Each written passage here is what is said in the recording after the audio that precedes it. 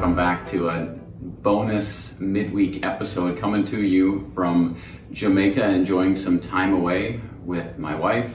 And we checked into our hotel and we walked into the room and we started to try to flip on the lights and realized that nothing was working. So I called the front desk and I said, is there a power outage in our section of the building?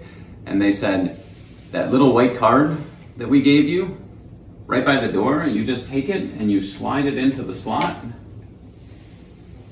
and everything should work. And I felt so dumb, like, duh, never experienced that before.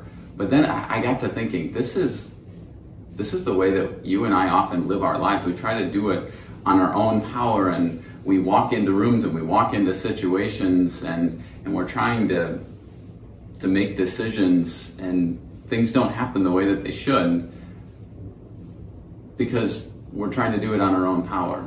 When God's word tells us that we don't have to live our lives that way. 2 Peter 1 verse 3 says that God has given us his power so that we're able to do everything that's necessary for living a godly life. So my encouragement for you today is simply to go through your day and to take that relationship that you have with God and to use it with every interaction that you have with others, with every decision that you make, knowing that by his divine power, you have everything that you need to live the life today that he's called you to.